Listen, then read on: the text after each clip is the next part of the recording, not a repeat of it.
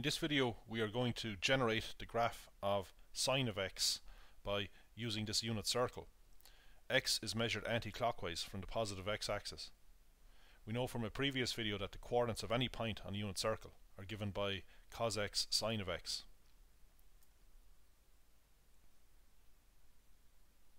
Now we're only interested in the y value of this point here. In this case the y value of this point is 0.92. This red point is a point on the graph of y equals sine of x. So the x value of this point here is this angle here. I'm showing this angle in degrees in this picture, but I also have it stated in radians here. So 67.29 degrees is 1.17 radians. So this is one point on the graph, and by moving this point around we can change the value of x so that we can get new points on the graph. So for example here x is 2.54 radians, so the x value of this point is 2.54. The y value of it is the sine of angle x. Forget about the cos of x, that's not coming into this graph. Now I think I'll go back to showing the coordinates of this point. So now we can see the coordinates. It's only the y value that we want, 0.56. We're not interested in minus 0.83. We'll cover that later. It might be helpful to draw a line from this point to this point here so we can see more clearly that the y values of these 2 points are the same, and we can see what's happening to the point as we increase x.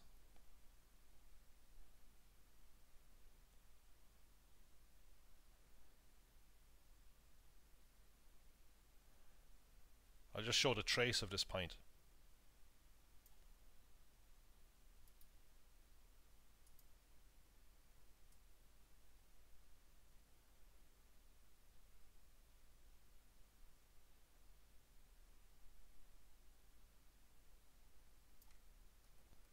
Notice that the sine function is positive for values of x between 0 and pi radians. So let's see that again. So you can see the y value of this point is positive for angles in this range from 0 up to 180 degrees, which is pi radians. And when x is equal to 0, or sorry, when x is equal to pi radians, which is 3.14, we see that the sine is 0. So the y value of this point is 0. So this is consistent with our cast rule that we discussed in the previous video. In these two quadrants the sine function is positive.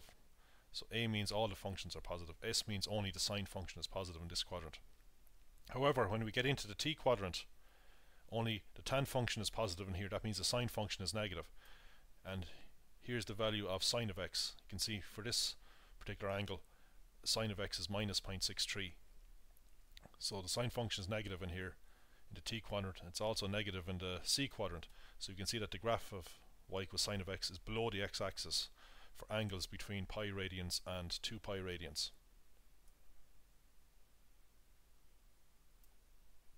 Now I'm only showing this graph over 0 to 2 pi radians, because you can see x drops back to 0 when I pass through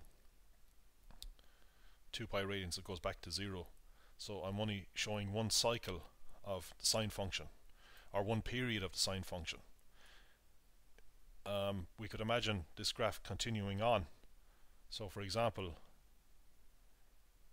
an angle of 63.43 degrees will be, well, the sine of 63.43 degrees, or the sine of 1.1 radians, would have the same value if we were to add 360 degrees onto this. I just have to extend the graph out beyond this picture. Now the smallest interval over which a function repeats itself is called the period of the function. So the period of sine of x is 2 pi radians, or 360 degrees. Now the range of a function is all the values of y for a given domain X.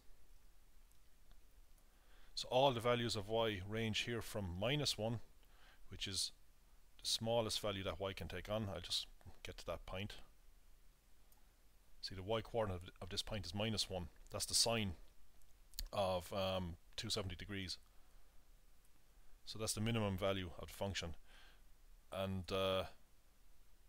then we have the maximum value, which is +1. So the function ranges from -1 to 1 over a domain of 0 to 2 pi radians. Actually, it doesn't matter what the domain is. The minimum value of y is -1, the maximum is +1. We have a continuous range of values of y from -1 to +1.